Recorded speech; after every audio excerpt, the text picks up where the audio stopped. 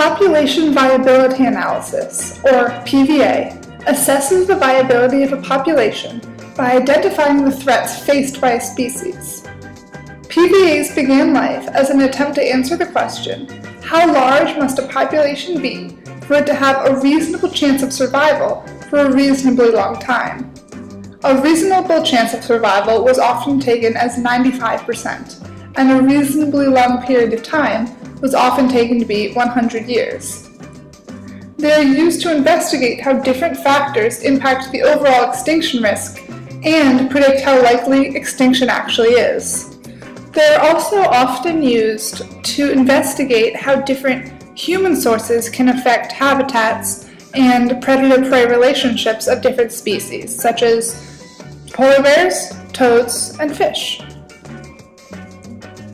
Population viability analyses earlier in life were used to identify the smallest population that would have a reasonable chance of survival for a reasonably long period of time, the minimum viable population size.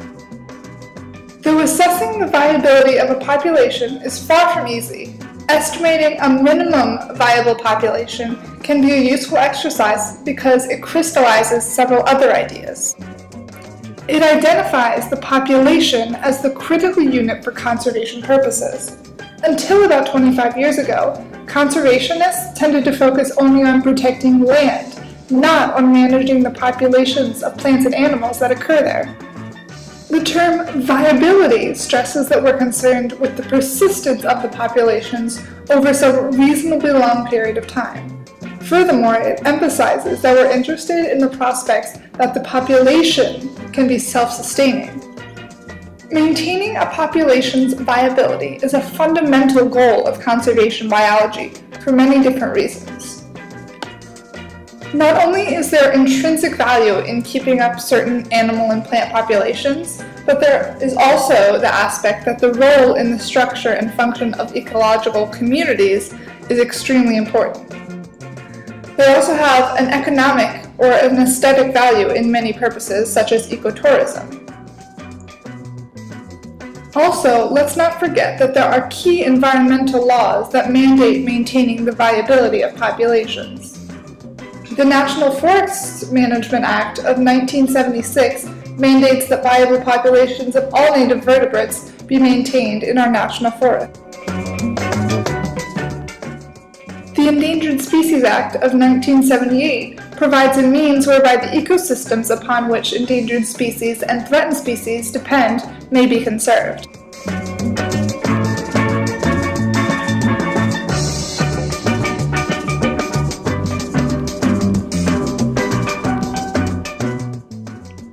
The management goals based on the principles underlying population viability analyses are numerous. Firstly, we want to maintain genetic variability in managed populations so that we can maintain both the viability and adaptivity of these populations. Secondly, we want to maintain viability through an ecological timescale. Lastly, we want to maintain the potential for continuing adaptation over evolutionary timescale needs.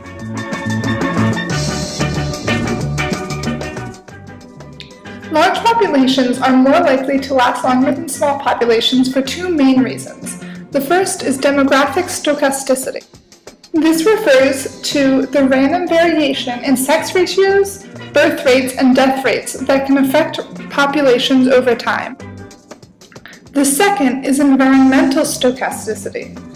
This means the unpredictable variation in environment that causes population change.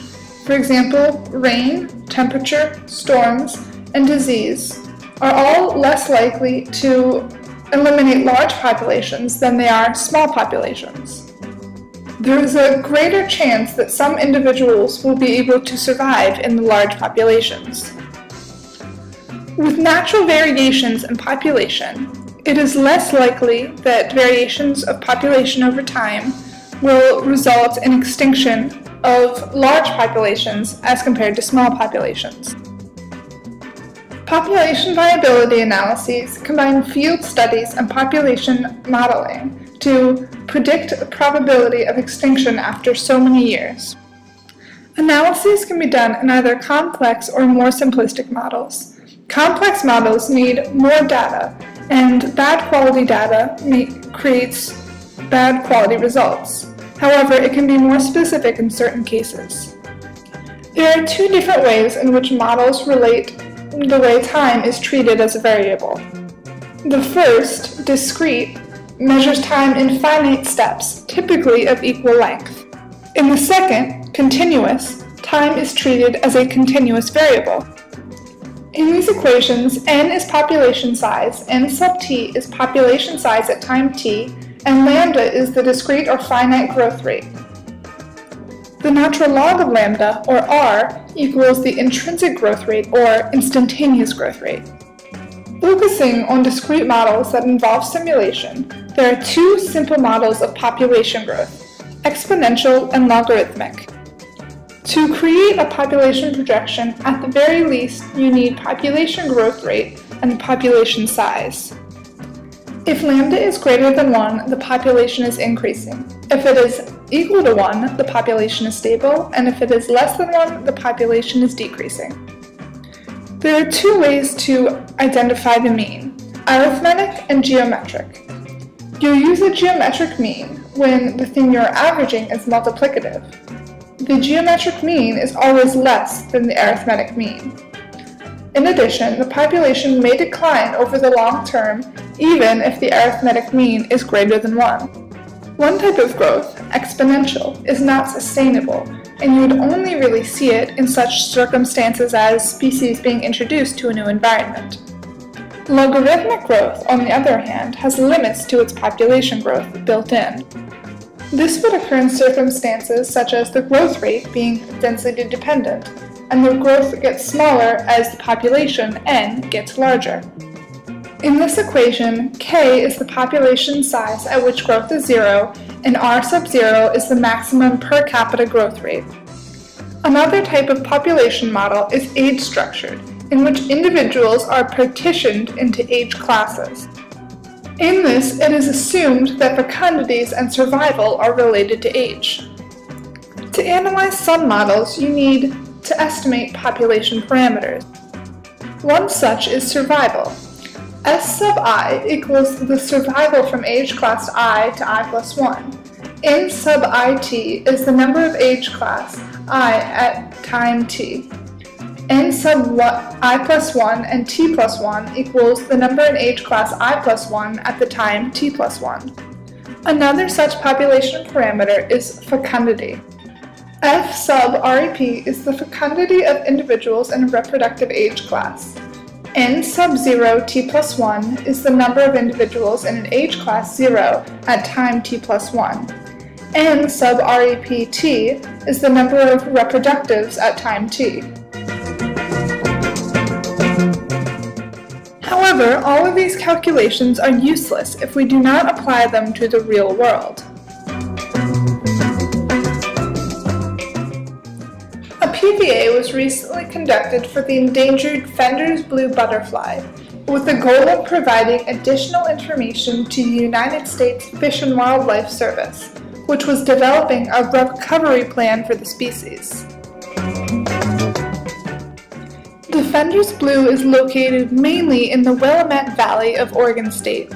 The study concluded that the Fender's blue butterfly was at even more of a risk than previously thought. The minimum annual population growth rate must be kept higher than at levels typically considered acceptable for other species. It also identified key areas where recovery efforts should be focused. Because butterfly populations vary so widely from year to year, the first PVA ever conducted was done on grizzly bears, who have been reduced to less than 2% of their former geographic range. They have been on the endangered species list since 1975, and the U.S. Fish and Wildlife Service has a comprehensive recovery plan. Though still extremely limited, the grizzly bear population has recovered since the 1970s. Today, there is a 99.2% chance that the grizzly bear population will persist for 100 years. 500 years out, there is a 96.2% chance that the population will persist. Going from insects to mammals and now to birds, The northern spotted owl is the last animal we will be looking at on the endangered species list. It inhabits areas of Northern California, Oregon, Washington State, and a small section of southern Canada.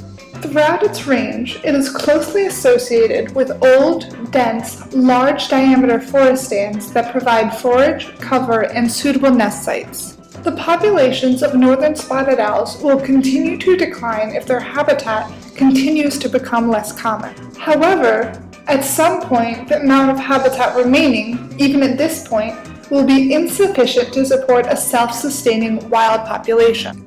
This brings up a very interesting dilemma. Should forest management practices be changed, even if there is no guarantee that the population can be saved at all? These are just 3 examples of how population viability analyses can and have helped population. However, they are not and cannot be the be-all end-all of all conservation analyses and projections. We hope this taught you more about population viability analysis. To learn more about current conservation biology topics, check out our other lectures.